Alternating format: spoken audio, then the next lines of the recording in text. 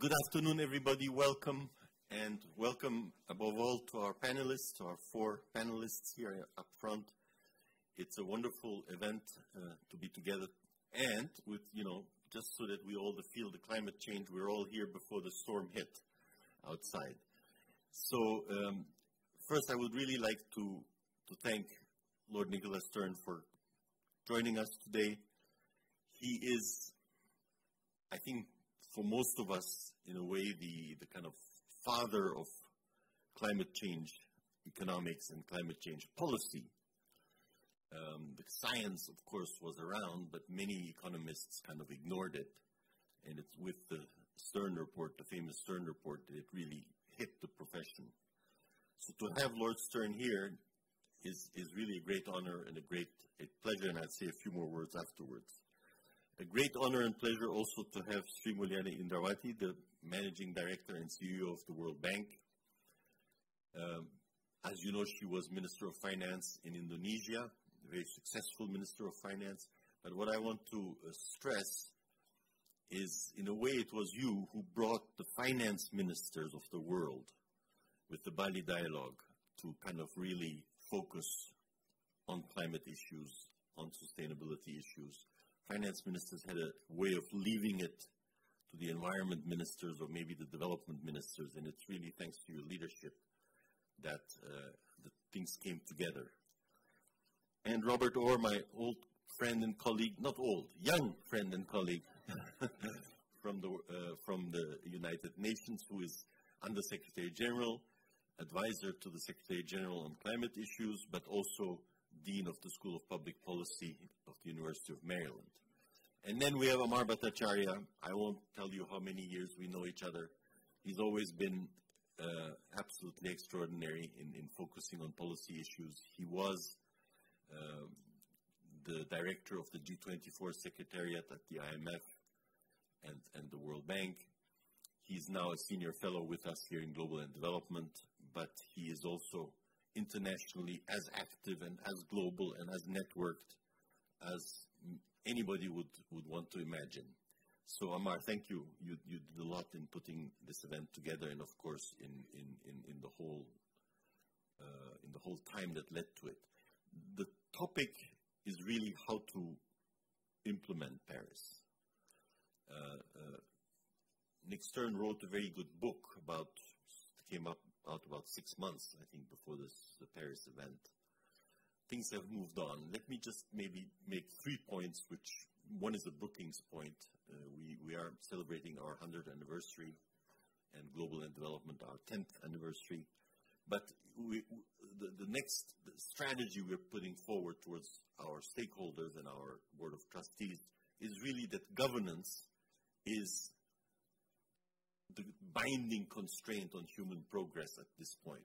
And by governance, I don't mean government, although government is a big part of it. I mean governance in a multi-level and multi-channel way, and Paris was really quite an illustration of that. There were governments, of course, but there were also cities, regions, private sector, NGOs, and I think more than technology itself and more than availability of finance, it is how to bring together these successful coalitions and how to then get them to work on implementation. I think that in many areas of policy that we face is really the binding constraint. U.S. corporations are sitting on $2 trillion of funds. I think it's something like, more than they've ever had, something like 13% of GDP. And yet, not enough investment is taking place. So the importance of governance, and that was illustrated by the Paris event. And then two more points, which I think are important, is finance may be around for some, but as Amar often stresses, and I think, also you have stressed it, finance is not around for all, and it is not there where it is needed most for the massive financing of sustainable infrastructure over the next decades. And I think this is one of the key topics of the debate. We all talk about very low interest rate, close to zero, but in developing countries, in emerging countries, when you try to borrow for long-term infrastructure, you face a very different financial kind of world. So how to bridge that? And bridging that gap actually helps maybe overcome what Larry Summers has called secular stagnation, because there seems to be a savings glut in the world. There seems to be not enough investment. There are all these needs, and somehow these savings don't translate into investment. And then the last point I want to make before leaving it to the panel is, of course, investments have to be profitable. And one way or the other, I think carbon pricing is still crucial. If we don't have some form of price structure that makes these things that are have such high both private and social returns, but makes them profitable, given government policies and pricing policies, we'll have big trouble. So I hope that the issue of carbon pricing will be addressed by the panel. So with that, thank you again very much, and I leave it to Amar to conduct the discussion.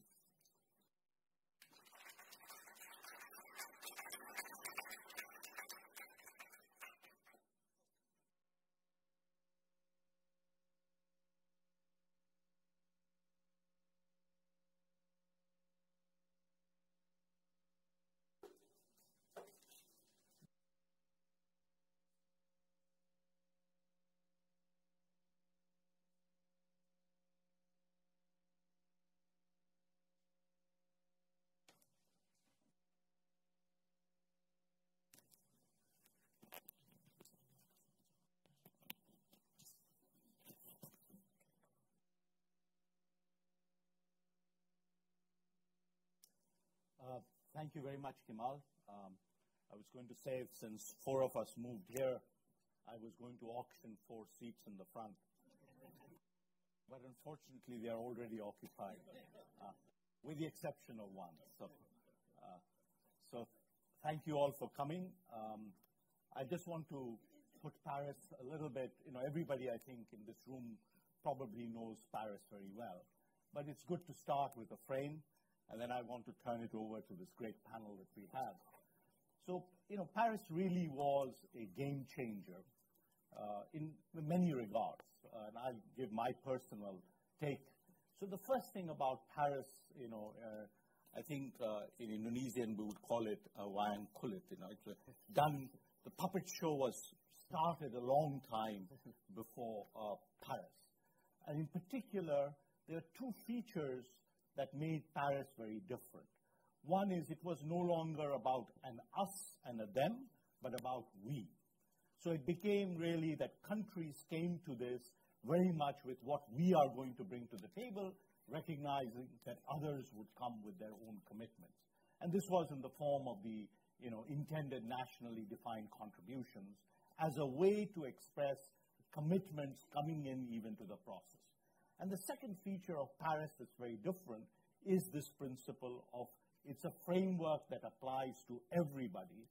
There are 195 different countries, but the framework within which action will be done is shared and joint. So that's very important about Paris. Now, Paris, other thing that happened in Paris is these actions that were put on the table may not have added up to the ambitions, but at Paris, leaders reaffirmed, in fact, went beyond reaffirmation of a commitment to climate that way extends beyond what was on the table before. In particular, the 195 countries agreed that we would move to net zero carbon in the second half of the century, and that on the mitigation side, the goal was to hold temperatures well below 2 degrees and preferably to 1.5 degrees. There were also commitments, important commitments made on adaptation, on loss and damage, and yes, on finance. And I think what is particularly interesting about the finance piece was for a long time the finance piece had been really paralyzed in what are you going to give to us. And here there was a recognition that finance was about, the success of finance was as an enabler of bringing about an accelerated transition. So the discussion on finance was not about the billions or the hundreds of billions, but about how you move trillions of dollars that are needed to move towards a low-carbon transition. There was also a focus on capacity building, on technology transfer, very much on verification and transparency, on a global stock take, recognition that this was every 5-year process and that every 5 years you would have to ramp up the ambitions. So I would say it was really a way of coming together. But what's also very important about Paris is it's not just 195 countries that entered the discourse.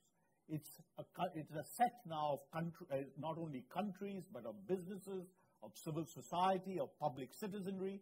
And indeed, if it had not been for global citizenry, I don't think leaders would have come under the pressure that they came under in Paris.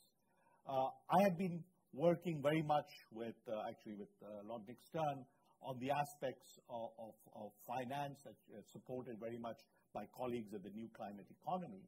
But I also want to stress that there are many other dimensions other than finance and sustainable infrastructure. There is very important action to be done on forestry, very important action to be done on adaptation. And the challenge of Paris right now is really translating the commitments into concrete action. So what I hope that we will, in this panel, do is discuss what are the international and national actions that are now needed to really breathe concreteness into the Paris agenda, and what is the role of different players. So with that, let me turn it over to Lord Stern. He is, as Kemal said, the most eminent thinker on this issue, but he's also the most important action player. So with that, Nick, the floor is yours. Thank you. Thank you very much, Amar and Kemal, for putting it all together, and for Bob and Sri Mulyani, my friends, for joining this. I can't help thinking of Casablanca. We'll always have Paris, and of course they didn't get anywhere after Paris, really. So this has got to be different. So it's how you ramp up after Paris. I want to speak about delivery, ramping up, urgency, but in the context of a global agenda.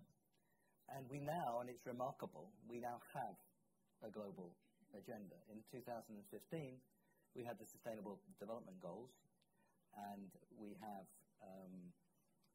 the Paris Agreement. So there is an internationally agreed sense of direction, and both of those are actually quite remarkable. I mean, compare Paris and Bretton Woods. Bretton Woods, 44 countries, one dominant country, and blood everywhere. In the last 30 years, 2 world wars and a Great Depression. It had to be obvious that collaboration to deal with problems, to integrate ourselves, had to be better than what we were doing before. That's, as it were, the human beings together looking back and learning from extreme experience. Now, 44 countries, one dominant, evidence clear. This was 195 countries. Mercifully, there is no longer one dominant country, and we were anticipating. We were looking forward, thinking about the risks we are creating and the problems that we were bringing on future generations. From that perspective, it was remarkable. And it was partly the risks which increasingly people are understanding more deeply, but also, and this was fundamental, it was about seeing how to do it and seeing that this was the growth story. The growth story in the shorter run as we build up the infrastructure, because that's the heart of this. And the growth story in the medium run as we launch innovation and discovery of a Schumpeterian kind.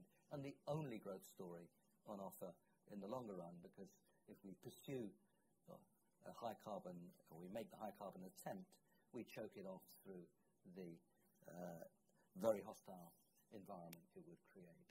So those two together, the growing understanding of the great risks, but together with the seeing what's possible. So the countries of the world agreed in Paris because they wanted to. Now that sounds banal, but not because people forced them to, because they wanted to, and the reasons that they wanted to were good reasons and reasons that should stand. So it was a remarkable thing, but it's an understandable thing. And what we have to do is to build on that understanding to see how we go forward. So how do we take that global agenda, particularly in the context of a world economy which is flagging, and some of the reasons that Kemal set out. So the global agenda, Paris and the SDGs, but in the context of a challenge which has been central, quite rightly so, to the G20 and others, of how do you rekindle growth. So this is the story of implementation. It's not just implementing the Paris Agreement in some narrow sense. It's a still bigger story, even though the Paris story by itself is a big story. So that's the challenge and how we have to think. And sustainable infrastructure is at the heart of all of this. Now, there are other things at the heart of all this, but this is the biggest thing at the heart of all this. I mean, you can do the numbers in various ways, but something like 70% of emissions are associated with infrastructure and its use.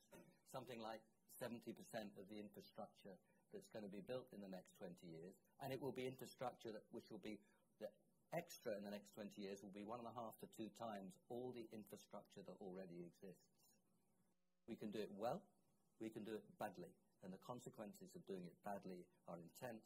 The consequences of doing it well are very attractive. So this is the story. This is those 2.7s, multiply 2.7s together, and you get roughly a half. That's why I say this is at the core of the story, but it's the biggest thing at the core of the story. So how do we make that happen? And we have to emphasize the sense of urgency in all this. I've emphasized it already through the illustration of the infrastructure that's going to be built. But think about the urbanization that's taking place. It will go from 50% of 7 billion, all round numbers here, to around 70% of 9+ billion by mid-century. Ballpark 3.5 billion to 6.5 billion. Now, the argument doesn't matter whether the increase is 2.5 billion, 3 billion, or 3.5 billion. You can see that this is a one-off story of urbanization because the demographics steadies off, and as the fraction in cities goes up, the increase of that fraction slows down. So this story of this next 20 years when we're going to invest 1.5 or 2 times the infrastructure we already have, and this story of urbanization over the next 3.5 decades, those cities will be shaped in the next 20 years. This is really urgent. If we get it wrong, we lock in high carbon infrastructure and we commit ourselves to cities where you can't move, you can't breathe, and you can't be productive. That sounds like a bad idea, especially if you put it in quite such an analytical way that I've just done. But the points that I've made numerically are actually very hard points. You can fiddle around on the margins, but they're real. And so this is the sense of urgency that we have to bring to the table. And that's a problem with climate because the effects are down the track, but actually the action is extremely urgent. So what do? We have to think about the policies and we have to think about the finance. And I hope in the discussion we'll go into some detail.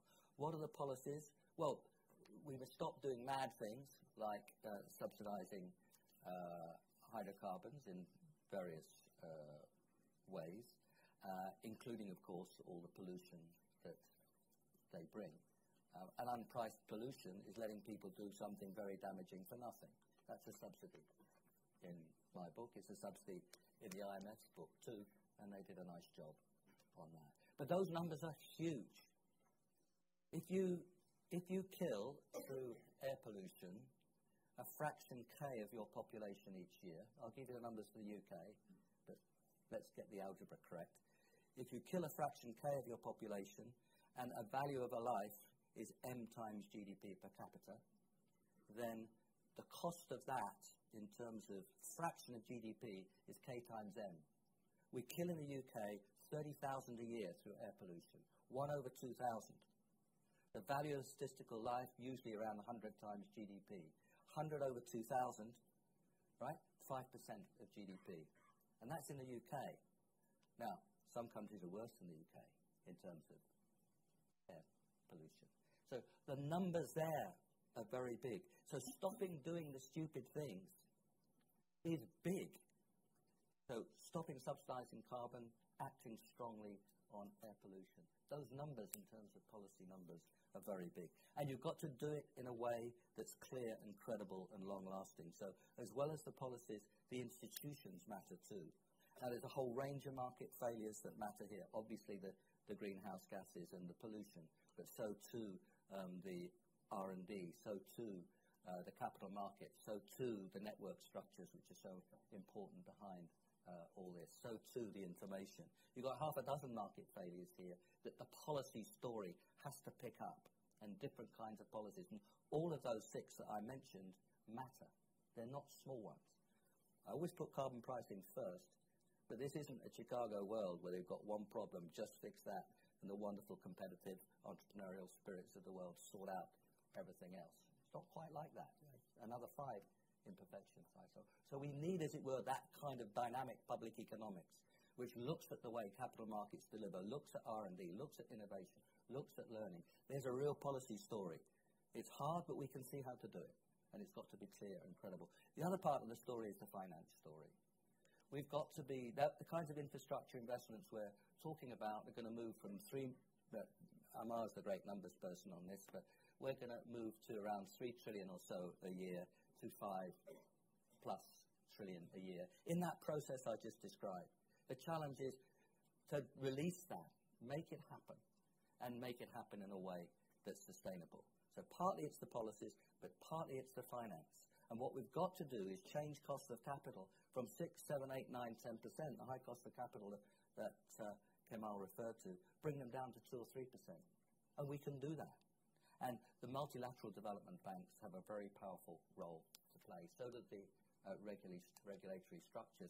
But clear, strong, and stable policies bring down the cost of capital too.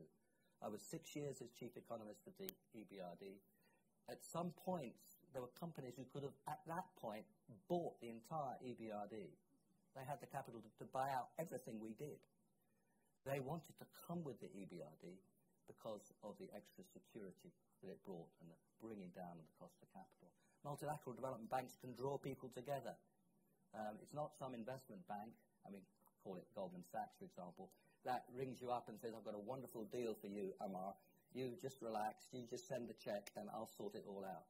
And that multilateral development bank brings people together in a constructive way. They can build up the skills. There's all sorts of reasons. Now, they can play and must play a much bigger role in this game if the cost of capital is to come down. Again, we can see how that can happen with moderate adjustments in the gearing ratios, with increased capital injections that can be actually quite modest but have a very big effect through the multipliers that we all know. So there's a story then of the problem itself, which is very big in getting the right kind of infrastructure investment going. It fits with the big story of the global agenda, and we can start to see the detail of the policies in finance. So that's what we have to get on with. Thank you, Nick. Bob, you were one of those driving the Paris Agreement from the inside, and you have had a unique role in catalyzing a lot of the, let's say, the positive energies that were put together that Kemal mentioned. More recently, you also were the architect of a very important meeting here in Washington on the Climate Action Summit, which I think demonstrates this tremendous, broadening of stakeholder involvement. And the, topics you took up are absolutely central to what Nick was mentioning. So, whether you want to talk about Paris or you want to talk about now the post-Paris agenda, floor's yours. Thank you very much, Amar and Kemal, for bringing us together here. I'm very glad to see that Paris can still command a standing room-only room, especially here at Brookings. I think the nice frame that Nick just laid out, that there were 2 very important differences about Paris that made things work. At so many points of this process, it wasn't working. And the first was the recognition of the price we're paying has been steadily going up. As I've had the pleasure to travel the world with the Secretary General, unfortunately, one of the things that you get to see when you go to every corner of this planet is increasing impact, and everyone can measure that in their own local way. So I agree entirely with Nick that that was a push factor. But the pull factor, I would say, is even stronger on this agreement, which was the second point that Nick credited, the opportunity narrative, the fact that governments and other players recognized that there was opportunity in this. It wasn't just the necessity. So how do we coax forth from an opportunity narrative to hard interest-based investments across a whole range of areas that need increased investment? Because I'm sitting up here with all this finance and economic firepower, I'm going to focus on governance because that's one where I think at least I won't be quite as much in the shade of the two on either side of me here. The governance piece of this equation is huge, and I would not underestimate how novel what happened in Paris was. We have tried many times, and I would say in my time at the UN over the last decade, to coax forth a broader, not just a multilateral model, but a multi-stakeholder model for governing global public goods. There are many reasons why we underprovide public goods and underprovide global public goods in particular, but this is a particularly vexing area, and as even 1.5 years out from Paris, the common assumption was that climate would drag the SDGs down, that these two needed to be handled kind of separately because the development agenda was the positive agenda and the climate agenda was the negative agenda and could pull down the positive development on development. I think that assumption about what would pull what and what would pull what down were inverted in the course of the 1.5 years or so leading up to both the SDGs and the MDG and the Climate Accord. So interestingly, how did we get to a sense of going from the rhetoric of mutually reinforcing goals in development, global development, and climate change? I think the governance piece of this is central because we broaden the base of the discussion fairly dramatically. This was a negotiation among governments, but make no mistake about it, the governments were accompanied every step of the way of this process by not just companies, not just finance houses, but the citizens in the streets, the NGOs, the academics pumping studies into the bloodstream in various countries and various decision-making processes. This is an ecosystem of governance that looks, tastes, and feels dramatically different than it did 2 and 3 years ago. So it's a big deal that what happened in Paris is really the first, I would say, embodiment of a new governance dynamic. But it is fragile. It's powerful, but it's fragile. It's fragile because it is intrinsically decentralized. There is no guiding hand that is going to push all of this, whether individuals, institutions, or marketplaces. So it's a very decentralized equation. It is also an axiom that each one of those constituencies that I mentioned have different bottom lines. And how do you get the different bottom lines to at least add up or to overlap enough on a Venn diagram that they will act together? And so I think the governance equation is about holding all of these different constituencies, the multi-stakeholder reality that we live today together, to achieve 3 things that otherwise they would not achieve. First, as Nick mentioned and Mar mentioned, speed. Time is of the essence. Everything we don't do today is something we have to do 2 or 3 times more of tomorrow, or 10 times more tomorrow. So speed. Scale. Getting good solutions into a lot more hands a lot faster.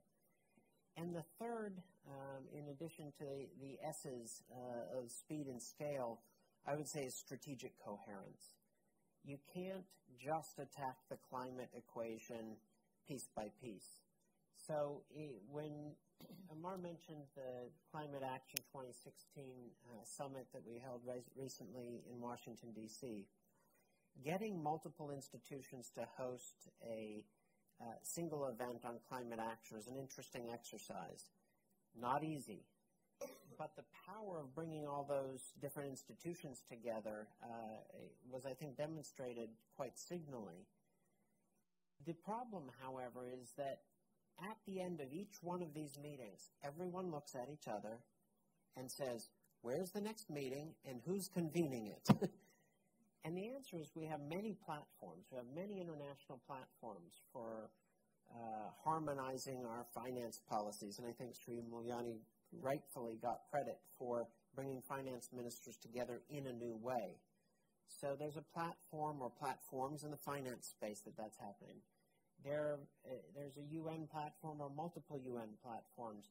You have business platforms. You have all these different platforms. But what is the strategic intent of these actors? There is a point at the end of each one of these successful multi-stakeholder summits or gatherings where everyone says, okay, not just where are we going to meet next, but who's going to call the play? What are we going to do together? So if we agree to stay together and we agree to keep moving together, who is actually going to give us that direction? And I think here the governance equation is going to keep evolving fairly rapidly. This won't be owned by any single institution. I think the umbrella of the United Nations was absolutely central to the success of Paris, but the UN cannot by itself keep all of these actors in the field. The Army is much broader than the reach of just the UN. And I think here there are a couple aspects to the governance equation that we need to pay particular attention to. Yes, we need to keep all these actors in the field, and yes, we need to prioritize and give some strategic direction so that they stay in the field. And Amar mentioned that the key areas in which we organized the summit here in Washington, other meetings will organize it slightly differently, but we know what the wedges of the pie are that we have to address. We need to lower the transaction cost and make sure that the coalitions that are in the field around land use, and the coalitions in the field around energy, and the coalitions in the field around transportation or infrastructure stay in the field, and that we make it easier for those coalitions to keep moving. We also need to leave some space open for new entrants to this coalitional approach. Not to shut the door and say, we figured it out. There's exactly 8 pie wedges. Here's who runs each pie wedge, and off we go. We were very excited by the entrance of lawyers, the global legal community coming in at Climate Action 2016. I will fess up that while I've been strategizing for years which constituencies we need to develop and where they are, I never thought of the lawyers. There's a lawyer at the elbow of every CEO making every decision, doing due diligence, talking about risk equations. There's a lawyer at the elbow of every international institution. There's a lawyer at the elbow of every NGO, of every finance house. And we hadn't thought to bring that constituency into the heart of this discussion. So late entrant, but very important entrant. So now we had 80,000 lawyers represented at the meeting. They've now called a play for how to organize the global legal community to support this agreement. We need to keep thinking about which are the next constituencies that we need to weave into this tapestry of global governance. Another element of the governance equation that I would really underscore is the southern dimension. It's not just years at the UN that has me viscerally conditioned to look at the composition of a room the minute I walk in. And in climate discussions, for years and years, you would walk into the room and it was a dominantly northern clientele, it was a dominantly northern finance base, it was a dominantly northern crowd. But that is changing, but it's not changing fast enough, especially in the governance side of the equation. You look at the boards of directors of all the different companies, the different national, international institutions, you still see a lot of the same faces. We do have to get very serious about being on a crash program of bringing Southern voices into the heart of the governance equation at all levels. Easier said than done, but we are making some progress. And lastly, I would point to an element of the governance equation which is very sensitive, and one always speaks about it in either code words or just very carefully, and that is about the institutional arrangements of how to govern this regime. Member states negotiated this deal if you're a UN person. Governments negotiated this if you're coming from a national government. But that is a framework. The governments created the framework. To actually manage the moonshot, which is the rapid transition to this new economy we're talking about, that's not the frame of reference we need to be using. And so on the institutional side, I think we have to work our way towards hybrid governance arrangements, which acknowledge that there are international governance arrangements in place, there are national governance arrangements, and there are corporate and private governance arrangements, and that part of what we have to do is actually harmonize and leverage the different strengths of those different governance arrangements. So I really welcome Kamal's focus. If Brookings is going to spend its next 100 years on governance, more power to you. We need it. Lastly, I would simply recognize that I think a number of people in this room that I see, that I know, I'm actually very heartened that I don't know a number of you in the room. This used to be a very small club of people talking about these issues. And you almost knew who was going to be in the room each time you went to go speak at an event like this. I'm very excited that I don't know a lot of you in the room, and that there are new entrants to this issue. And I think we need to get a range of those new interests and new individuals and new institutions into the governance arrangements as fast as we can. Thank you, Bob. I think that was a fascinating take on governance, because actually, in a way, Paris might be a way of a presage of a change in the way we approach global issues. So I think it actually is quite significant. But I also, I'm struck that a lot of the failures of governance in this, this is a case of rising to a high level of governance, but it's also, as you started by saying, where we, for 2 decades, we failed on the governance front. So Paris is a very interesting case of having gone from bad boy to good boy. But I also would say that in the case of Paris, it's also a case where the sinners became the best saints, particularly the U.S., China leading the way. So it was also a very important kind of leadership change in Paris that happened. Shrimulyani, as Kamal said, you may be at the bank, but your engagement in climate goes back a long time. You also come from a country with the largest forest resources almost in the world, and where you also played a very, very, very important role when you were there on the policy side. I want to, as Nick pointed out, the role of the multilateral development banks is key. The leaders of the multilateral development banks made really a very, pivotal, commitment in Paris. And when you look at the implementation of the actions that Nick talked about, the multilateral development banks are crucial. You personally have also stressed very much the impact on low-income countries and the most vulnerable countries, and the need to focus on that. And you've recently written an excellent blog on it. So I just wanted to turn a little bit to 2 questions. In this implementation agenda, what are the priorities, but also what do you think the multilateral development bank community can bring to the table? Thank you very much for inviting me for this wonderful big crowd here on climate change. It's very, very encouraging to see that many people now are interested to not only attending, but I think actively playing a role in how to make this commitment to become the real effective implementation. Within that kind of spirit, that's exactly what the World Bank is now trying to do. Right after or before the Paris, during the Paris meeting, and right after that, we launched what we call it the Climate Change Action Plan. The role of the Multilateral Development Bank is very unique in terms of not only in financial sector, because we call it bank, that's why we have the financing power in this case, but we also have the knowledge as well as the convening factors. And our ability to always like participating, or even in this case, adopting or implementing global public good agenda, for example, like climate change, in the context of the country is the strength of, or the very unique role of our institution.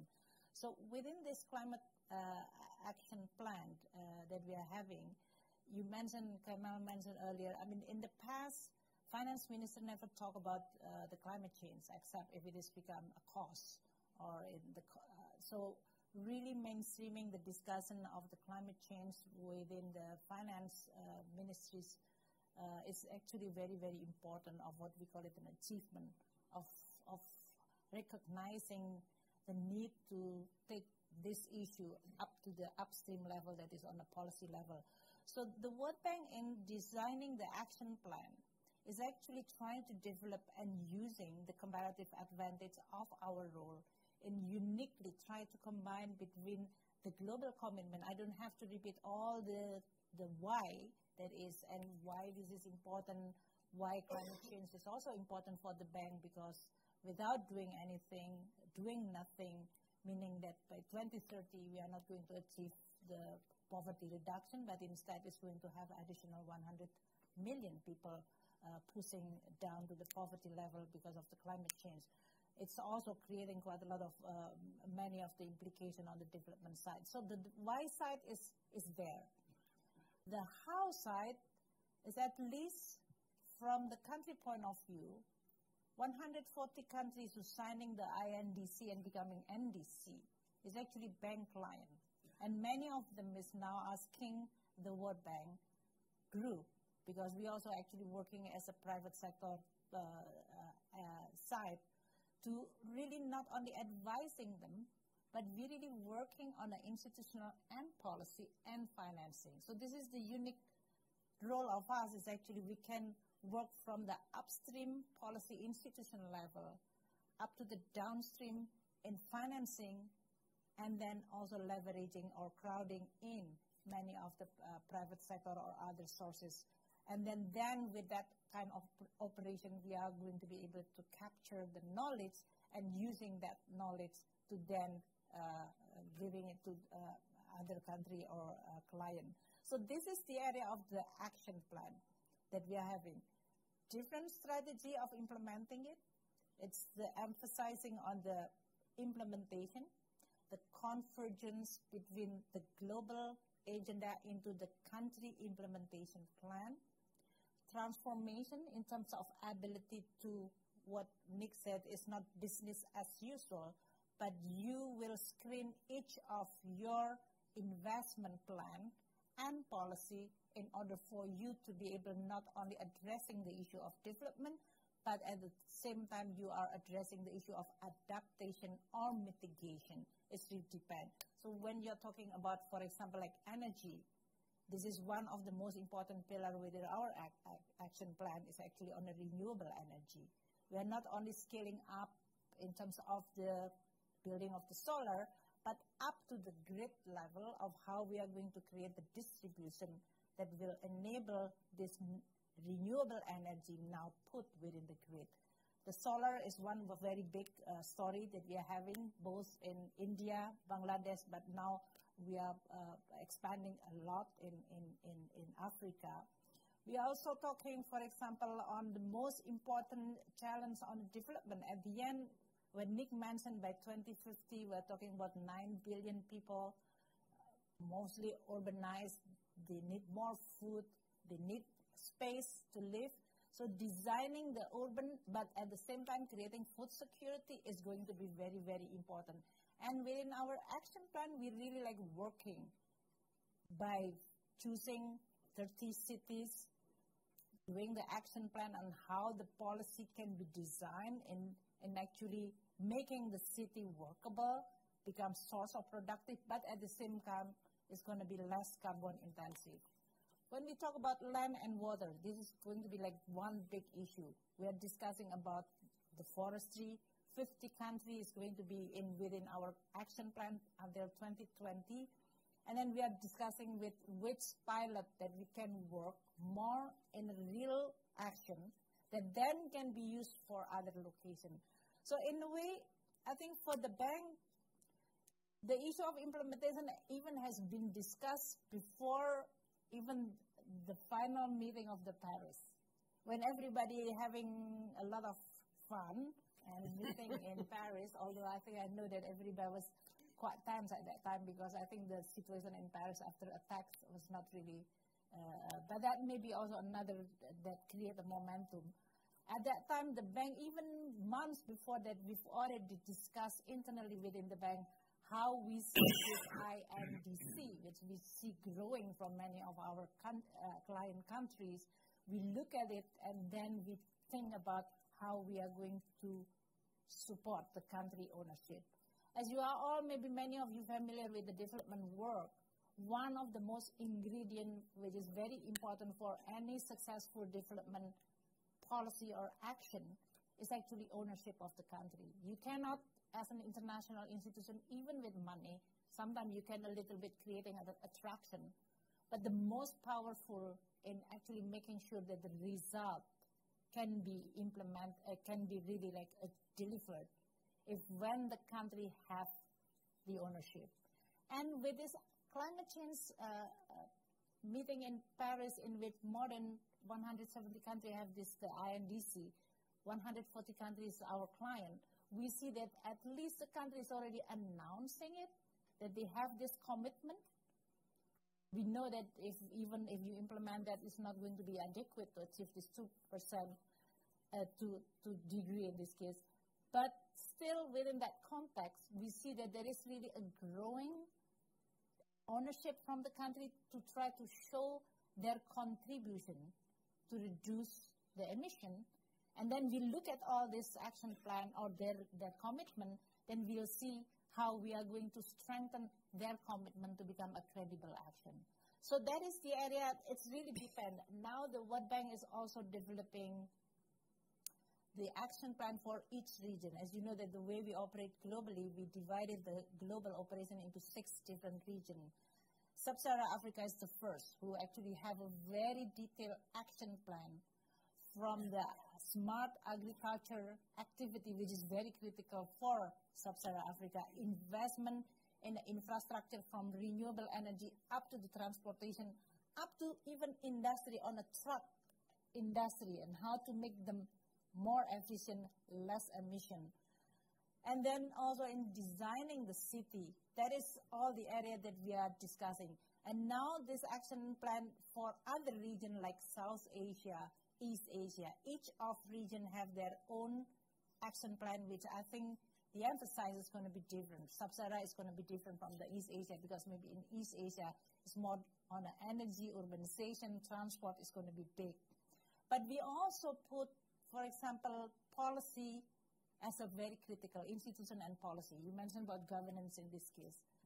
The issue of the fuel subsidy is huge. For many of our country, I mean, even now with the oil price, which is very low, which is actually a very good opportunity for many countries to address the issue of policy. This, we use our instrument, for example, our budget support in order for us to be able to strengthen, or in this case, to change, reform their policy in order for them to be able to be consistent with their commitment to contribute on this, the NDC. So we then discuss, for example, in Indonesia, one thing, we talk about Egypt, another thing, in which they are talking about the subsidy reform. Country like Pakistan, India may be advantaged because they are major oil importer. At this very moment, it's very important for them to change and reform their fuel subsidy. That's one thing. The second policy, which is very, very important, which is our on action plan, is the carbon price. Even before the Paris, the World Bank is already convening more than 90 companies, plus local government and state, head of state, to then implementing it. I think we announced that by 2020, we want to double from 13% to 20% of all this carbon emission to be committed in adopting the carbon price, and by 2030 we are going to even increasing double it further. So that's on a policy level, which is very important. It may not be like linked, but it actually have very significant impact in terms of not only using the resource for the right infrastructure investment, but also in addressing the issue of the climate change. I think the last thing that you mentioned about the forestry, this is the area that the World Bank is also working. There is 50 countries. We are going to use very specific 15 locations in which we are going to do the action plan with supporting the RED Plus in order for them to be able to implement. I think from my own experience, all those lists of action is something which is easier to put it in action plan, like the one that you can just click in the bank. That the hardest part is actually on the real implementation, because really shifting the resource, sometimes you have to deal not only with the policy but institution, but also the political economy side. Let's say if you're talking about the forestry or you're talking about the fuel subsidy. The fuel subsidy is not at the lower oil price is easier for you to do, but you have to make sure that you are also creating a safety net so that when the oil price increase, the government is not going to be tempted to go back to this, what you call it, fixed price, that then creating a distortion, especially for the renewable energy. Forestry is the same thing. This has something to do with the opportunity cost of preserving the forest, but at the same time, they want to have the economic benefit. There is an institutional aspect in terms of governance, law enforcement, which is something that's beyond the forest management itself, but it's still within the country owned. So how the World Bank can actually provide something which is actually win-win, and at the same time shifting the fundamental incentive so that the institution is going to be consistent with the commitment of this climate change. So that is the area that we are all trying to do. Of course, the World Bank is using as a group attracting more private sector. IFC is increasing not only investment using our own resources, but in mobilizing many of the private sector in order for us to be able to participate in the investment, especially on the infrastructure. So I'm glad that this is going to be like the real challenging is on the implementation side. So the next COP meeting, we will be able to come up with what can be done and what is actually need to be support further. Thank you very, very much. So, I mean, my takeaways from this discussion is first that, there is now a global agenda, as Nick pointed out, but also, as Bob said, at the end of the day now, we don't see climate development and growth in conflict. And that's a very important change that has taken place. So the directions are very clear. I thought, Srimulyani, you talked at great length, in a very precise way about the importance of implementation at the country level. And I think the framework that you laid out was very persuasive. So I want to press a little bit on the question about what Bob said, which is, does that give us sufficient speed and scale and actually outcomes? And to be a little bit contentious about it, I'll give you a calculation that a colleague of Nick's has done academically, but a very important one, which is if you look at the existing stock of infrastructure and look at how much carbon it would put out there, it pretty much eats up all the carbon budget that is there. And now we are talking, as Nick said, of 150% increase in infrastructure. And to be fair, most of that is in the developing world, which doesn't have the infrastructure. Okay? So it would not be fair to say you can't have the infrastructure because you have used up the carbon budget. So in this issue of scale, and of speed and urgency, how does one manage that trade-off? And in the second question I have in that regard is really the challenge of finance. So, yes, there is plentiful of finance, but the reality is that finance still costs too much in many emerging markets in developing countries. Even in a country like Brazil, the costs of finance for infrastructure is 10, 15, 20%, and you just can't finance infrastructure at that kind of cost. So how does one bring down, as Nick was saying, the cost of capital? And what role, can we play? I mean, in a way, the MDBs are doing that, but how can one do that in a higher scale, using very much, I think, the approaches that were mentioned. Plus, of course, you can react to anything else anybody else said. So I just want to go for a second round, and then we will open it up to the floor. Nick? Thanks very much to Bob and Sri Mulyani, from whom, as always, I learnt a lot. On governance, I think that one thing we learned from Paris is that the quantities, the nationally determined contributions, the quantities are not legally binding, but the process of commitment, coming together, revisiting, measurement, and so on, is legally binding. And in this, it's peer pressure, seriousness of commitment. There is no police force from Mars or judiciary from Jupiter that's going to enforce this. And that's why it's so important to have something that people really want to do, and then they feel obligated to do it because they've said they would. And I think that process, the legally binding process, is actually quite strong, and I would bet that it would stand. So what about the governance of the emissions themselves, the nationally determined contributions?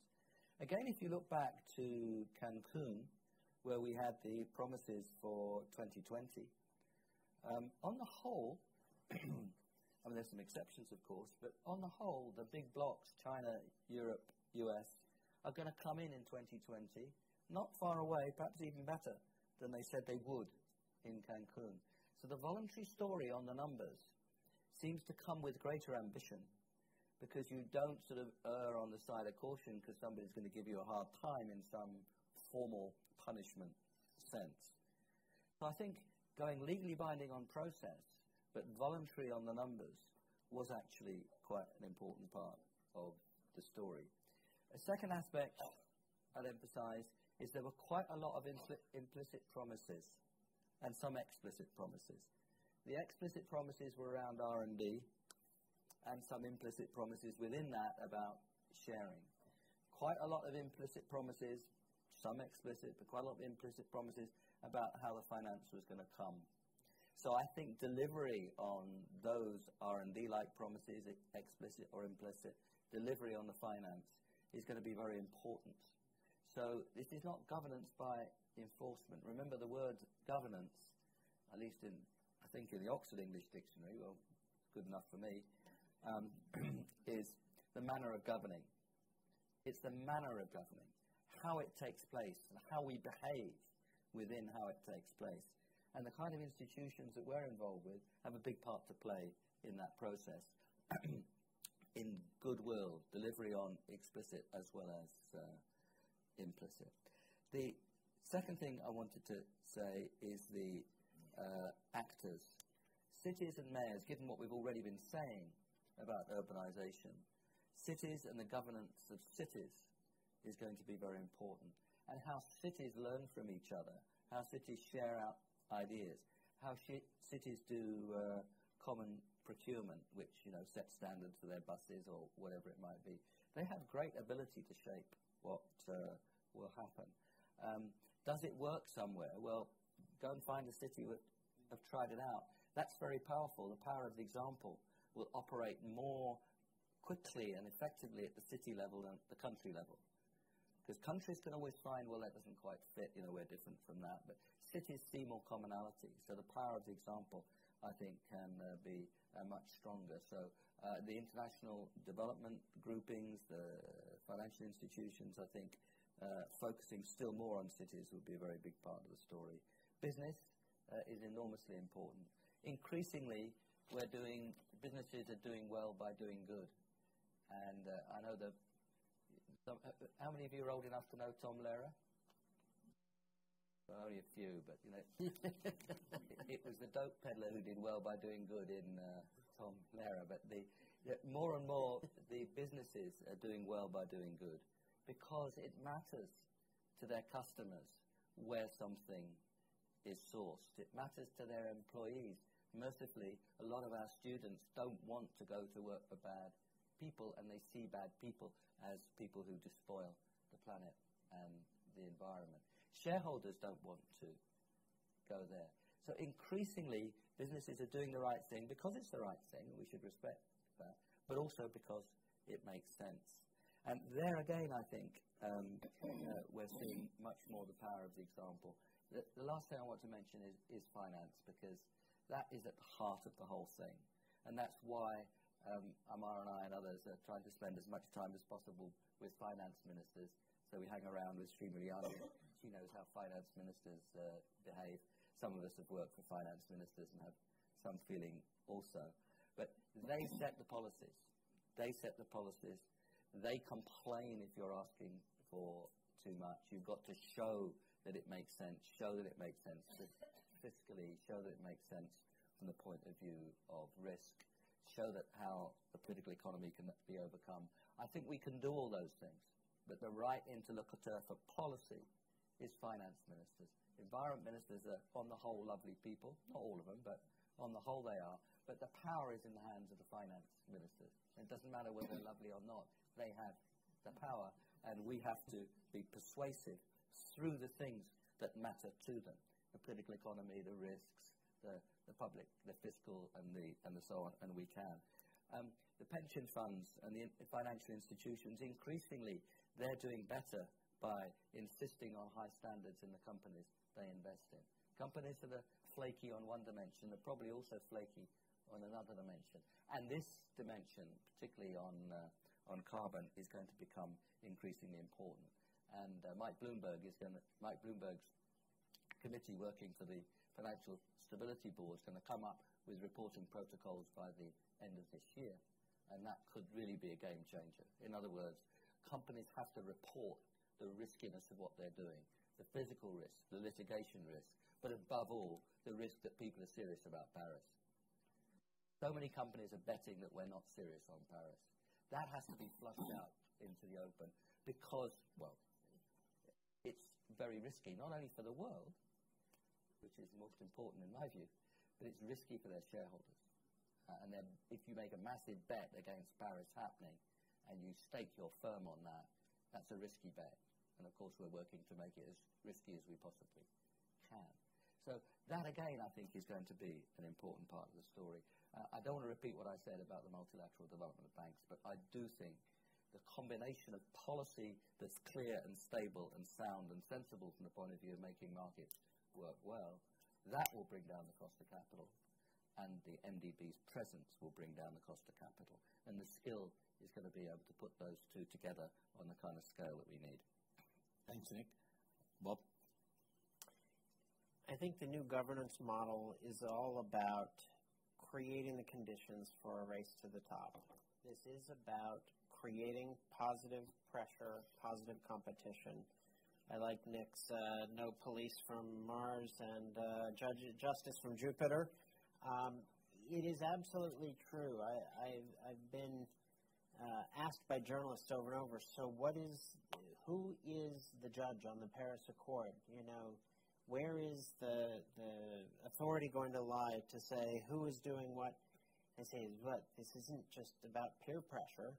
Well, peer pressure is a very powerful tool, but it's not the only tool. Peer pressure backed by market pressure is a lot more persuasive than any kind of a formal international mechanism that will tote people's performance and then try to punish them accordingly. But how will that work? I think Nick just underscored a couple of the key constituencies where you see this race to the top. The unit of analysis of cities, the competition between cities for investment is fierce. It's within countries and it's globally. And it's very interesting to see how that competition is playing out. It's not just an international beauty pageant. If you get 20 mayors in a room, they all call their city the most beautiful in the world, and I'm sure they are. If you live there, it's the most beautiful city in the world. But they are constantly competing for investment. Now, interestingly, if you go into any corporate boardroom these days, too, it's not just a beauty pageant anymore either, because those institutional investors, the trillions, not billions, the pension fund managers that are trying to allocate huge chunks of capital, they are starting to actually pay attention to this equation. You can't make enough return if you leave your money where you've always had it. You are going to have to get into new markets and start new kinds of investments, and that is going to change the equation. The question is, can it change fast enough? So creating the conditions for the race to the top is partly about structuring these competitions, structuring the competition among cities, structuring the competition among companies, structuring the competition among countries. And this is one of the dynamics that I am most pleased to see. Governments are now truly competing to see who can move faster. And it is not just for bragging rights. It's not just heads of state want to go to a meeting and say, see, I'm better than you are. It is about putting themselves in a position to be able to attract investment from various pools of investment. So I do think that creating conditions for a race to the top is that the essence of that governance equation that we're talking about. One last observation I would make, and have experts on both sides of me, when we talk about the finance equation, we're always thinking about where's the new finance coming from. I do think that we are on the cusp of a real shift on the subsidy equation. It has been like pulling teeth to keep a subsidy conversation on the global agenda. But each time it's a little more serious, it's a little more robust, and I do think that if we can find and directly apply better uses of those subsidy monies, so instead of just saying you need to save the climate, so lower your subsidies on hydrocarbons, you do need to see what you do with that money. The alternate uses of that money is the most powerful incentive for both political and market players. And there are countries that are doing really interesting experiments in this. I think the bank has been facilitating some structured analysis of those experiences. And I think getting that out there could accelerate this market. And I do think that if you look at some of those experiences, they stand the possibility of really speeding up this equation, because when you start moving big subsidy numbers into new uses and it pays off for you politically, socially, environmentally, then you will do more. I think when you talk about speed, demonstration effect is very important, and that's why this example is very important. And if we are talking about a city which can adopt a certain climate change policy that make them more attractive, and that then creating, as everybody mentioned earlier, the competition to do the good or the right thing, that is very powerful. And that's why really using the convening power of the bank, in which we are inviting mayor or even in this case the local government, and then they can see, oh, I can do that. I mean, I'm not going to underestimate this, because we really have the real experience. Like, for example, doing business. Now in India, Prime Minister Modi, Gujarat is always top and everybody are saying that I want to become the top on the doing business. So they are now looking at, okay, what is the methodology, how to measure it, how we have to improve, which policy, institution that need to be. I mean, this is exactly the same thing that if you want to talk about speed, when they see really the example, whether you start from the city management, renewable energy, you're talking about agriculture, that can be doable. Second, I think you're talking about speed, meaning that you really need to leverage. If you have a resource which is limited in each of the balance sheet, Nick mentioned earlier, the World Bank has a balance sheet. Of course, if you combine IBRD, IDA, IFC, and MIGA, we end up with maybe around, 160 billion. But that is you only using our own equity plus our own internal leverage. But if we attract other partners, including especially private sector, using the instrument that we can introduce, guarantee. So we don't even using the equity, but providing guarantee the country or a company can attract or crowd in, that can be much, much bigger. It can be 1 to 5 IBRD to 1 to 20 to IFC, and it can multiply even 100. That is exactly what you call it speed, in which then when every dollar of resource limited, you can attract more through the instrument. And we are really innovating. The third is, of course, in many countries, the concessional financing, you talk about the price, in this case, Amar. And this is really the issue of many of developing countries. They feel that they are victim of all this climate change. And that's why they are entitled to have a financing which is below the market rate. And we actually providing with this, the financing at the concessional level. The IDA that we are doing now, climate change is priority, and we are now in the process of mobilizing the IDA 18, in which one of the 5 themes that we are going to implement for the IDA 18 is actually on the climate change. And why it is important on this concessional financing? First, that we are going to show, using this money, that our project within the bank is going to be climate change screen, meaning that we are going to screen all the projects in terms of how much emission that they are and the social impact of those emissions. Even up to the level that more upstream, that is our systematic country diagnostic, is not only what is affecting this country in terms of poverty reduction or share prosperity, but we also see how this country can be more sustainable.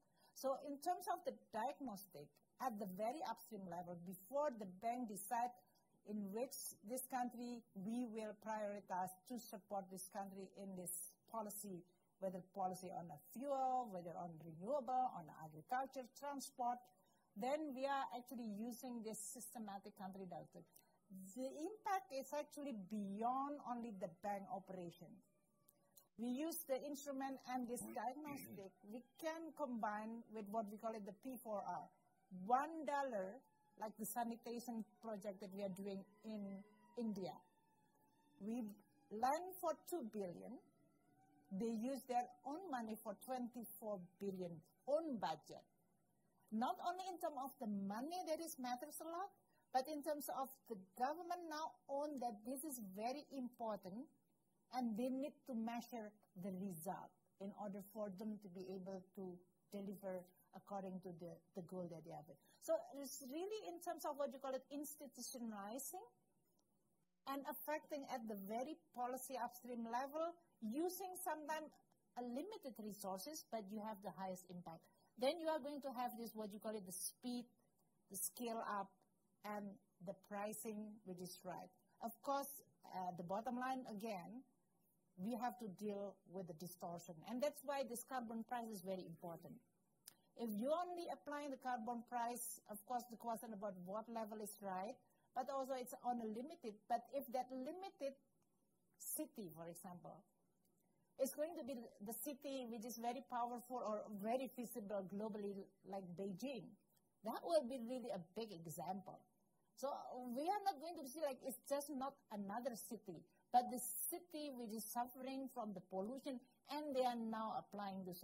That can be a very, very powerful of how we are going to create the demonstration effect that then create a speed. So the bank really trying to use our resources, developing our instrument, convening, using the example, the knowledge, in order then to create more other policymakers to see that actually this kind of thing can be done. And it can be done this way. And actually it can achieve results during your administration. Because sometimes politicians, I was finance minister, why should I do that? It is actually a long-term investment. It will maybe in the next 2 government, which is I'm no longer actually there in my office, why should I do it? So if they see it that this is actually can serve that kind of interest, you actually try to use this narrow interest, but then for the greater public good result, I think that can be very powerful. Thank you very, very much. I'm sure there are going to be a zillion hands going up. and we don't have a zillion minutes, so I'm going to be fairly, I'm going to use what I call a geographic dispersion method. I just will make sure that way it's a randomized sample. I start with the gentleman right here. Go ahead. Very well. Thank you, everyone, for your remarks. My name is Timothy Chung from Clearview Energy Partners. My question is for Lord Stern. This weekend, the Financial Times quoted something you said or wrote, and I don't remember exactly, but I think it was something to the effect that there's an alarming gap between the Paris pledges and what fossil companies are assuming. So I wanted to know if you could elaborate on that and why you think that is, and whether that's hopeful self-preservation or they just don't believe in the Paris process.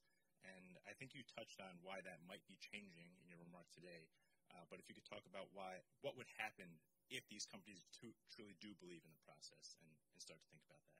Thank you. We're going to collect a few questions. I see Frances, the mistress of forestry. Okay, so you know what I'm going to ask about. So Kamal started us out by talking about Lord Stern's report 10 years ago and how it really turned on a light bulb over the heads of economists. But the other thing that it did is put forests up there as a key part of any credible mitigation strategy. 10 years later, REDD+, one of the most constructive negotiation streams, and yet mainly it remains a great idea that hasn't been tried. You know, really big finance hasn't been mobilized. So my question to the whole panel is, why not? What keeps us from understanding forests as infrastructure that we're destroying? It's not that we're not investing. We're, the only safe, natural carbon capture and storage technology that we have. What is it that keeps the World Bank's client governments from articulating, forest protection as a credible, investment opportunity and translating that domestically? Why why aren't forests on the table as a worthy target of these subsidies that we're taking away from fossil fuels? So across the board, why aren't forests getting their fair share? Okay. I'll take, the gentleman with the paper and then. Thank you very much for a great presentation. My name is Elliot Hurwitz. I was a contractor to IBRD for 20 years. I worked in the International Evaluation Group with Kyle Peters and Ruben Landani, whom some of you may know. I was here about a month ago, and I saw Homi Karas, whom you may know as well. And I asked you. Could get to your question, sorry. Yes. Yeah. I asked about the Asian Infrastructure Investment Bank. And I'd like anybody on the panel, please, to discuss the effects of the Chinese development program on international environmental programs. Thank you very much. I take the gentleman right in the back. Dan Cameron from the University of California, Berkeley. I was delighted to hear the comments about the carbon pricing, but I still fear that even with the discussion of acceleration, it's much slower than we would need. And I wonder about the mechanisms that have gotten some reasonable discussion in play, such as using government procurement, fee-bates as a method to take some of those negative subsidies as starting grounds to give governments the chance to opt in, just like Lord Stern said in the beginning, about a way to do those things much more quickly than simply perhaps waiting for the Chinese market to launch, which is some of the narrative. And perhaps the 1.5-degree high-ambition coalition provides a impetus to act early. I don't know what you would think about some of those methods to accelerate the process. Yes, ma'am.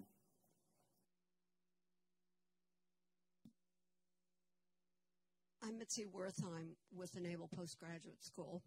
I knew Bob when he was at the CFR. I started the energy conversation in Washington. I was asked in 2004 to start bringing people from the Defense Department together, and we created something called the Energy Conversation.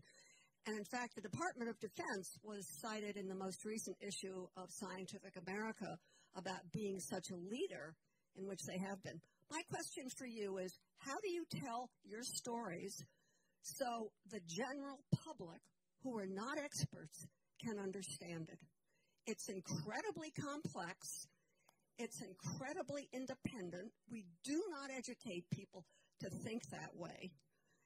And I guess what I want to tell everybody is you need to go see this new film called Time to Choose, which just opened up last Friday at East Street, and done by this brilliant filmmaker who has his PhD in political science from MIT, Charles Ferguson, it is the best story I've seen about forests.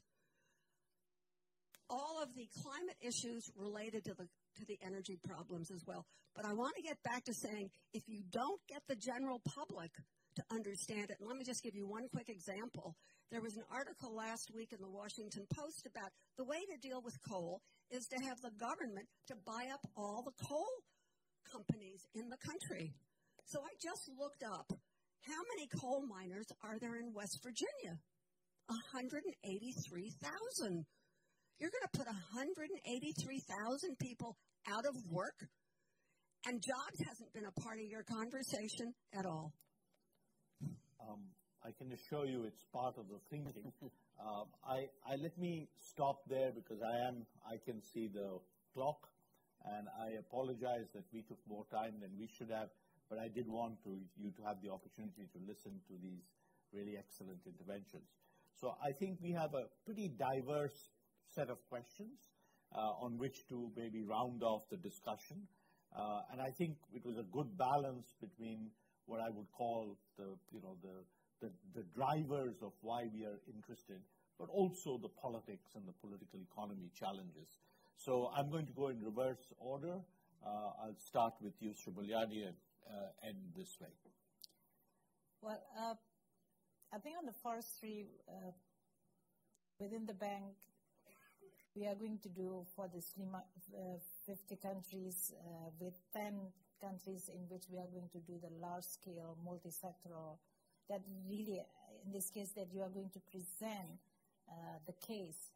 And also really try to look at the climate change fund or forestry fund that can be effectively used. So we really want to focus in what is implementable in the forest area, taking into advantage of the RED Plus before with all the strengths and weaknesses.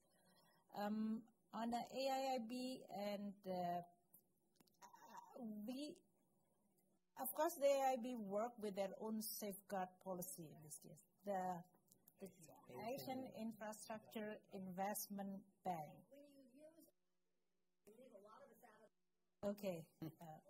So the AIIB is the new investment infrastructure bank created by China, in which I think now is more than 50 countries as a member. United States and Japan, I guess, in this case. They have their own safeguard policy, but we are working with them.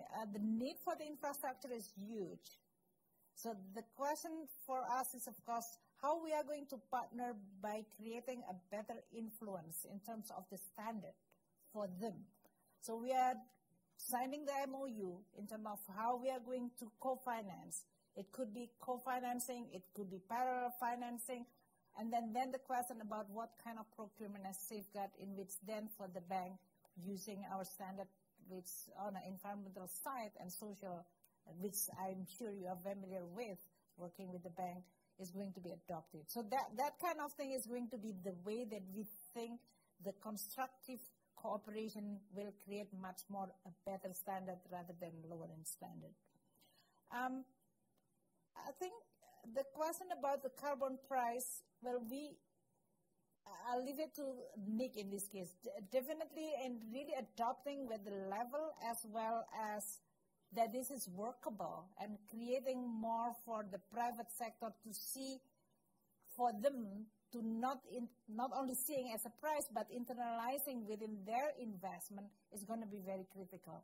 And that's why, I mean, in the past, maybe they look at the carbon price and whether they are credible enough, predictable, and that's why they have the ability to change the decision at the micro corporate level up to the public level. I think it's going to be very important. I'm not sure about, I think the first question is for Nick. The last question is about how you explain to the public. I think general public now with the climate change, anything happen with the weather, they always link it to the climate change. What is happening, flood in Paris, the hurricane, the thunderstorm, so there are so many that now general public is always immediately link it. So you actually, in terms of more common understanding of the public that the climate changes become the issue, whether they become the source or then create the motivation to find the solution is going to be one of achievement already with all this, the real now with so many actually happening. Many, especially developing countries, which I think most for the World Bank client, they really see it's not really a choice. So for both the policymaker and the public, because they really suffer. When you talk about the drought now because of El Nino, we are talking about Ethiopia, which we've already built with a social protection up to 6 million that need to be scaled up to 11 to even 16 million in order for them to be able to withstand this season with this El Nino that affecting their harvest. They're really seeing it, they understand it, and they want to have it. Senegal, in which we built or we supported the government in building and developing a seed, sorghum seed, which actually can withstand less water in a drought with more crops, 1.5 ton more every year. That will be something that really for them, that you see the problem, you expect solution, and we have to deliver. That will create what you call it the public understanding that this is a challenge that we have to address, and that's why we really need to take an action. I think price and market mechanism is going to be very powerful. I come from Indonesia. Jakarta is the most traffic jam country now, or city in the world, I guess.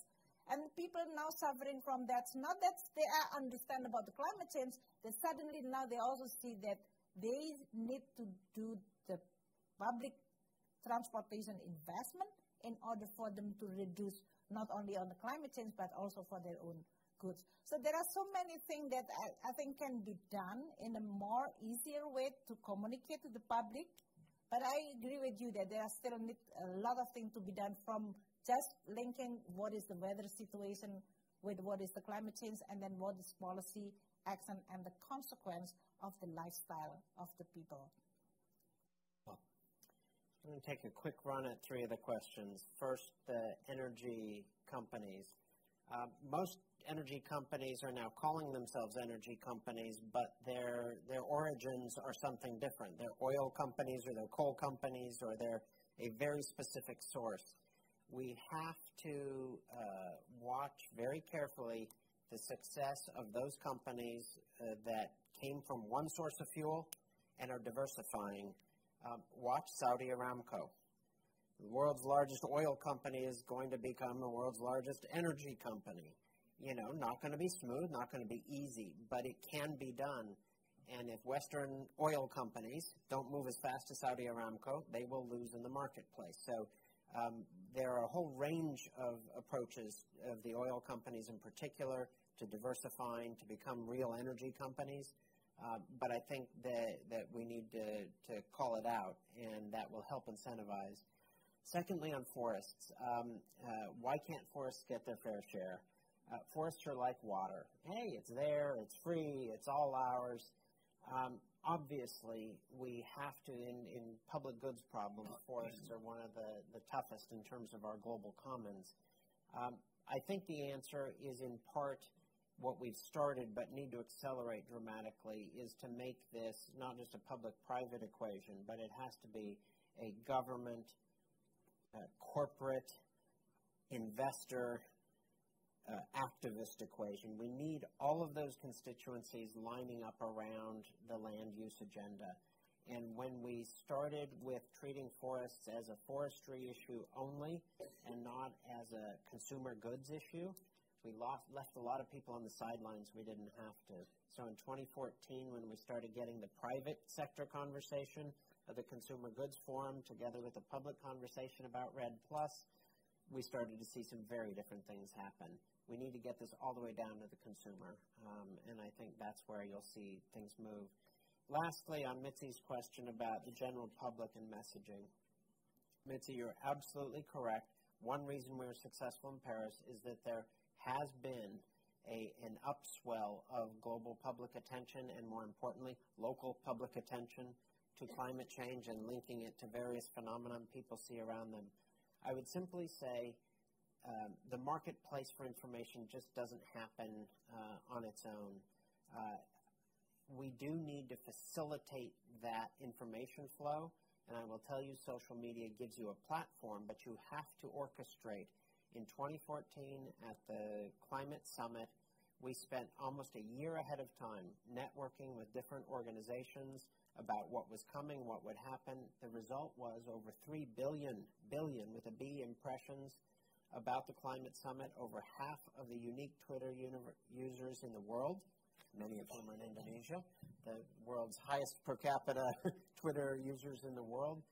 Half of the world's Twitter users were talking about climate change during that summit. That didn't just happen. It's not because it was a cool issue that day. It's because there had been a year of preparation. So we need to think in strategic terms about how to network these communities to sustain that kind of a conversation. And you can go viral, and you can go global, and you can sustain a global conversation if you do that kind of preparatory work, and that's what we need to do. So the first question was to me.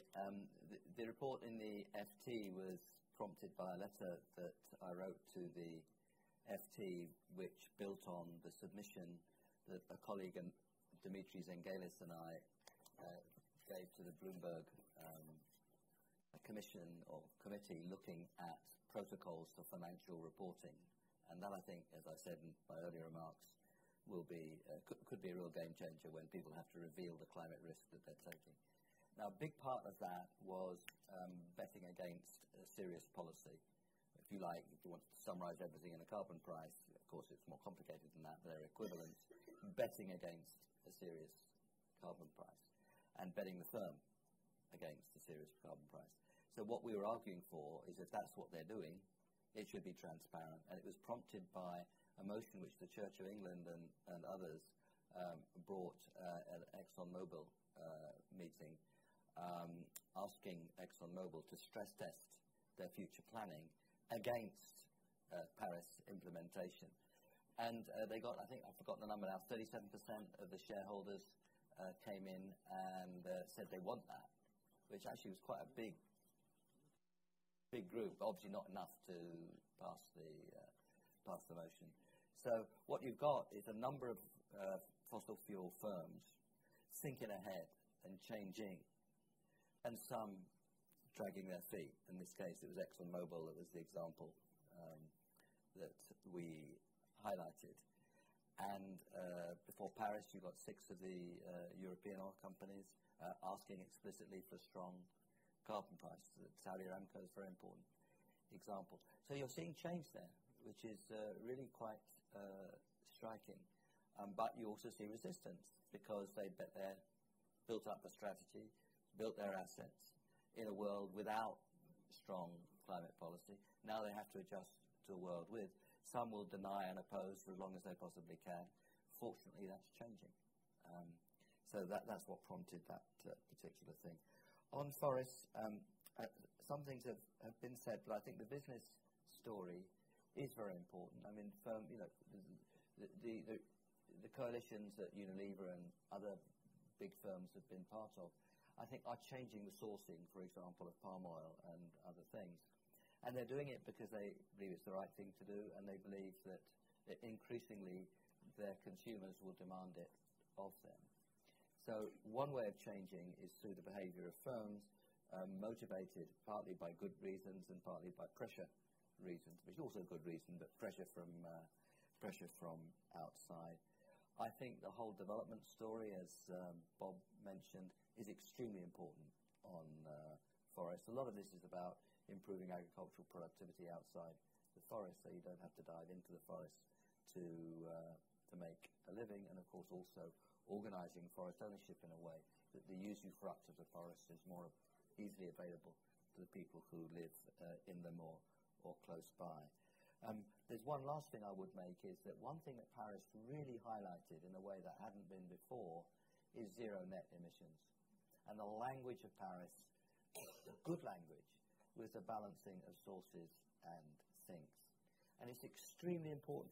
Were we mad enough to stabilize at 4 degrees, God forbid, with we'd be dead already. But it would still have to be zero net, because all the while it's zero positive, the concentrations go up, so the temperature increases because it's the concentrations. So zero net means stable concentrations. So whatever temperature you stabilize at, you've got to have zero net.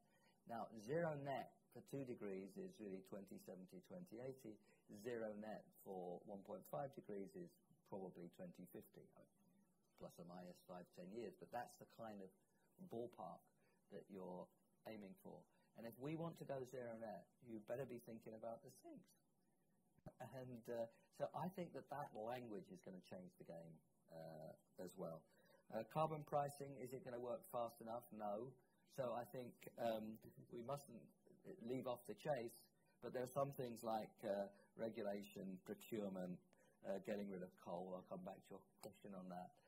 Pollution, of course, is a very big part of the story and has changed the game in China already, beginning to change the game in India and other places. And remember, 13 of the 25 most polluted cities are in India, and none of that 25 are in China. And that is surely beginning to change. The gentleman who asked the question about the Asia Infrastructure Investment Bank has left. Homie was standing by the door. He mentioned Homie Karas, so maybe he's talking to Homie Karas outside there somewhere.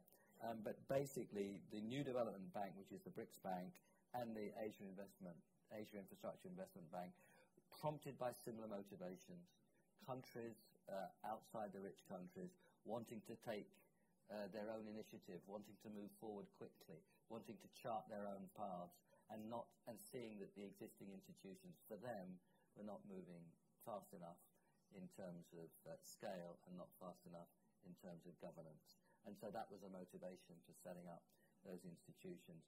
The New Development Bank, the BRICS Bank, where Amar and I and Joe Stiglitz were very involved right from the beginning, announced its first loans in April this year.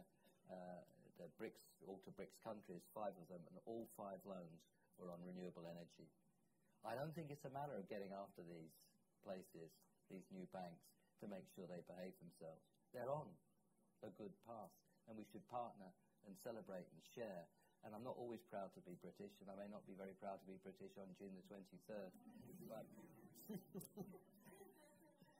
who knows? But we did get after that quickly, and it was important. And, of course, we're directly involved as the UK. I mean, not me, I'm in a university, but directly involved in the UK in that story. So I welcome absolutely these new banks. I don't see them as potential criminals who need corrections. I see them as very good innovations who are thinking about the right thing. Mitzi Wertheim on the story of the story. And that is fundamental. They're great storytellers. Charles Ferguson is one of them. I did actually give an interview, quite a long interview to him for that film. It's probably on the cutting room floor. I think it is, actually. I apologize.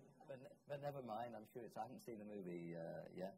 There are other people like Yann Arthus-Bertrand, who's a great French communicator on these issues in movies. I think the schools are absolutely fundamental. Some part of me thinks the future of the world lies in the hands of the geography teachers at school. But they have to have the material They do. that can communicate to non-experts, and that's why. They do, but the students that keep coming into our universities that we see are actually pretty good on this stuff. I'm not saying it's easy, and there are some people who are wonderful at it. But you've got to remember the problem. We're at 1 degree centigrade. It's the problem I raised right at the beginning. This is human beings anticipating. It's not human beings seeing all the blood on the carpet. They're seeing blood on the carpet, but they've got to see that. You know, the words of Ronnie Reagan, you ain't seen nothing yet. This is 1 degree C. We're talking about risks of 3 and 4 degrees C. 3 degrees C, we haven't been at 3 million years. Sea levels are about 20 meters higher than now. You're trying to get people to imagine something way outside the experience of Homo sapiens, and where they can see at the moment the rather nasty things at 1 degree C. So that communication problem is a problem of using the human brain to anticipate, and so we have to have the right kind of imagery, the right kind of storyline. Yeah,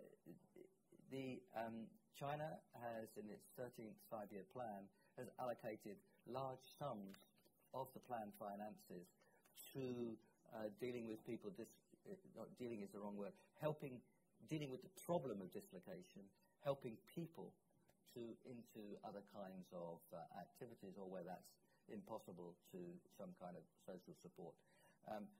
UK has lost its shipbuilding industry. You have to deal with those problems by helping the people who are involved. And of course, there are many more hundreds of thousands involved in renewable energy in the United States than there are in the coal mines. But of course, they're different people. You can't necessarily just switch one person to another. So that process of transition is very important. It involves resources. It involves sort of arm-in-arm friendship and support, and that should be part of the process. I should probably stop there. Thank you, Nick. We have gone beyond our time, and I sincerely apologize to those whose questions we couldn't accommodate. The good news is this conversation will remain, will continue, and I think, as Bob said, I mean, the question is, how do you keep pressure on real action, and how do you find the right kind of circles in which to make it? But this kind of discussion is very important, and we at Brookings are fortunate that we have actually a very good internal team of people working on these issues. But we are also more fortunate that we can collaborate with a lot of colleagues outside Brookings and the multilateral institutions as well. So with that, I would like to ask you to join me in thanking the wonderful panel that we have.